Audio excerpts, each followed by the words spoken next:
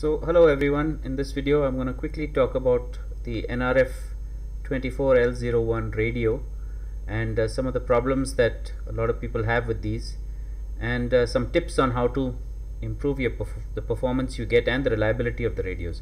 So this is the NRF radio. It's a very popular unit. It's extremely cheap, and it has a high data rate and automatic CRC and things like that. So it's quite a popular electronic component that people want to add to their projects. But a lot of people have problems with the wiring and the reliability of the communications and things like that, because there's no lights or anything on this, so you really don't know if it's working, if it's not working, why is the data transmission not going through and things like that. So I just want to make a quick video on a few tips that I've learned, and I'd like to share them with you, how to make these more reliable. Alright, so the first thing is, these run at 3.3 volts DC, and they need an extremely steady power supply. You can't have any voltage fluctuations at all in that DC supply, 3.3 volts. Now that's okay if you're running it from a battery, but if you're running it from some kind of AC power source plugged into the wall or a computer or something like that, and there is some AC component in the supply that comes to this, that reduces the reliability of the chip. So here's the pin out on the NRF chip, and you can see I've soldered a capacitor. This is a very common solution that a lot of people recommend on the internet, and I support that. So here's the capacitor. This is a 10 microfarad capacitor, and it's soldered between the ground and the VCC pins. This is the ground pin, and so the negative side of the capacitor comes on the ground pin, and the positive side of the capacitor comes on the VCC, so the 3.3 volts. And what this capacitor does is it drains away all that stray alternating current signal that could be there in your power supply. So that improves performance. The second thing is, which I had a lot of problem with this when I actually started off with these chips. And so if you look at the pinout diagram on the internet, all the diagrams, they always show you the pinout from looking from the top view, like this, from here. But when you actually end up connecting the wires, you got to flip it around and do it this way.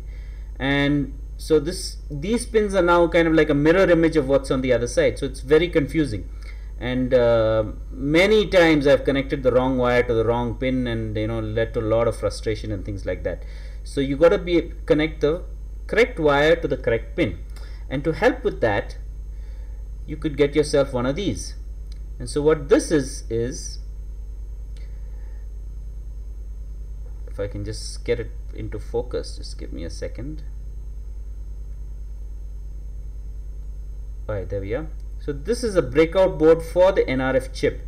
They're very cheap and they're very, very useful. So all you got to do here is just plug the NRF board into this breakout. Alright, and once you have it like that, you have all the pins in one straight neat line over here. Okay, so you can see that these pins over here, and they're easily accessible and labeled. So there's very less chance of you actually putting a wire on the wrong pin and connecting it to the wrong pin on the microcontroller. So this helps a lot, this breakout board. The other advantage of this breakout board is, if you look on this side, there's two other pins here. So this takes actually a 5 volt input and converts that with this IC into 3.3 volts for the NRF chip. So you can just use now 5 volts. You don't have to worry about 3.3 volts coming from your microcontroller. You can just plug a 5 volt directly in here, and this NRF will receive 3.3 volts via this step down IC. So that just makes the whole thing easier to use. But at the same time, you got to keep in mind that whatever source you're using for this 5 volts, or for that matter this 3.3 volts, you got to make sure that they have the current capacity to supply this chip. So in the case of this small NRF, it's fine. A microcontroller also should be able to provide the current needs for this. I think it's 8 milliamperes or something. But if you were to change over then to one of these, and this is the larger version of the NRF chip with a power amplifier and a low noise amplifier. So with a aerial also. So if you decide to use one of these in your project, you can't power it directly from the microcontroller. You have to give it an external power supply, and so that's where something like this breakout board comes in useful, because this IC is able to provide that high current which the NRF needs.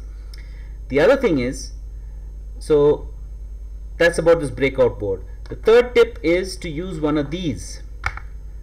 Now this actually converts 12 volt DC into two supplies. So one is 5.5 volts on this, 5.5 volts on this side of the rail. So this side is 5.5 volts and the other side provides 3.3 volts.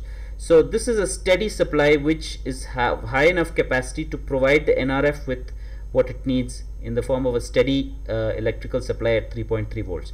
So most of the time the electrical issues of the NRF and its reliability come from the fact that it needs a very, very steady supply. So if you use any of these three techniques, so you either get yourself an external power board like this one that can supply the 3.3 volts that the NRF needs, or get yourself one of these, which is the breakout board. So the wiring becomes easier and you don't have to worry about 3.3 volts from the microcontroller. And the third thing you could do is, well, the first thing actually which you should do is put one of these capacitors between your ground and the VCC pin. So these are three little hardware tricks you can use to improve the performance of your NRF radios. And so what I'd like to do now is I'll just talk about some software tips that should also really boost your performance. So let's open up the Arduino IDE and have a look. Okay, so here we are inside the Arduino IDE, and this is just a very, very basic sketch using the NRF chip that I've just written out, just to demonstrate some of the features of the library, the NRF24 library that I use to help me with to improve my communication reliability using these chips. Okay, so first we create the radio, then we define the writing pipe through which the radios will communicate. Okay, now I'm going to be sending floating point data through my radio, alright, and so it's going to be it's going to be an array with a size of 3, so I'm going to send 3 floating point numbers. Okay, now in my setup, so obviously you have to begin the radio, right, and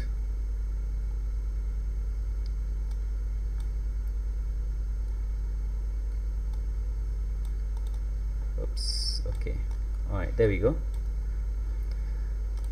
Right, then we open the writing pipe. Now this is interesting. So normally you would just have this, okay, and what this would do is it would send every time you wrote to the radio using hang on, let me just delete this. Alright, so supposing you wrote to the radio using this txradio.write command here, okay, so the data would just write to the radio and maybe it would be received, maybe it wouldn't, you wouldn't really come to know. So for that, what I've done is you can set the number of retries on the radio, alright. So what this radio does is the first argument to this function, set retries, tells you what should be the time interval between 2 retries. So I've asked for a time interval of 15, and each of these 15 is actually 250 microseconds. So if this argument was suppose 1, then the radio would retry 15 times whenever it came to this write function. Whenever the radio executed this write operation, it would write a total number of 15 times, and between each of these 15 attempts there would be a time gap of 1, so each one of these is 250 microseconds. Alright, so Supposing I wanted to set the number of retries to say 10 retries per write operation, and I wanted 1000 microseconds gap between each of these 10 retries, I would put 4 here, because each of these is 250 microseconds. So 250 microseconds multiplied by 4 would give me 1000 microseconds. So between each of these 10 retries, every write operation would consist of 10 retries in case the acknowledgement was not received, and each of these 10 retries would take place at a gap of 1000 microseconds. So that's how you use the retry functionality of this library to ensure that your radios give you a better performance. So let me do this again. So 15 would mean 4000 microseconds between retries, and I want a total of 15 retries. These are the maximum that these arguments can hold, the maximum value. So 4000 microsecond gap between retries and a total of 15 retries. So that's quite useful actually. And if you think about it, if you do 15 multiplied by 4000 microseconds, that actually takes up a total of 0.06 seconds of time. So this whole retry process, assuming that all 14 of them fail, and the last one succeeds, it will take 0.06 seconds, alright, for this entire thing. So that actually means that in 1 second you could transmit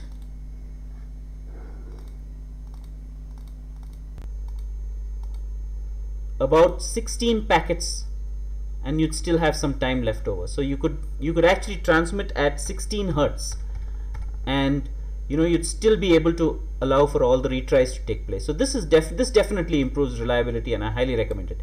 Alright, the next thing you could do is you could set the power amplitude level. That's the power at which the radio actually is making its transmission. So you do that by this function method here, and so you can set it to high, low, or medium depending on your requirement. So I set it to high because I've got a good power supply unit which is able to provide me the power, and this helps, obviously increasing the transmission power means your reliability increases. So these are the two software techniques that you can use. One is the number of retries, and the other is to increase the power. And the third thing is actually when you write the data. So here you see this, you write the data using this function. When you actually transmit the data, this function returns a Boolean value, and that Boolean value is either true or false depending on whether this write function actually happened correctly and it got a correct acknowledgement or not. So you can capture this Boolean value, alright, depending on whether this write operation happened properly. You can capture the Boolean value and then do something with it. So in case this returns false, it means that this operation did not succeed, and it didn't succeed all 15 times. So if you get a false here at this value, it means that all the retries failed. So perhaps you could do something else with this. If you get a false value here, so for instance, I'm just giving you an example here. So supposing you wrote in your code something like this: if radio AC OK is equal to false. So this radio transmission didn't go through. So maybe you need to do something. Maybe increase your power level. I don't know. You could increase output power level, or maybe you need to do something with your project to ensure that next time it didn't happen. Perhaps if you were transmitting very slowly, you could actually do something, and you were certain that eventually the transmission would go through. So you could even do this: while radio AC OK is not equal to true, right? And then you just keep transmitting.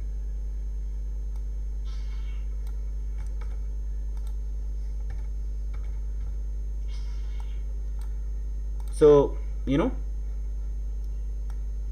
like this. So this is, I wouldn't advise this, but I'm just an example. I'm telling you, you could keep transmitting. Theoretically, you could keep transmitting until you got a proper acknowledgement. So these are just some techniques. So there's 3 techniques here in the software. One is the use of this Boolean variable, one is to set the power level, and the third is to set the retries. So you could use software, or you could use the 3 hardware techniques I told you earlier. One was the capacitor, the second one was the use of a breakout board, and the third one is the use of a good power supply. And you should see a marked improvement in the reliability of your NRF radios. I use these techniques now very regularly, and they're working out good for me. So thank you for watching, and I hope this video has been of use to you. Thank you.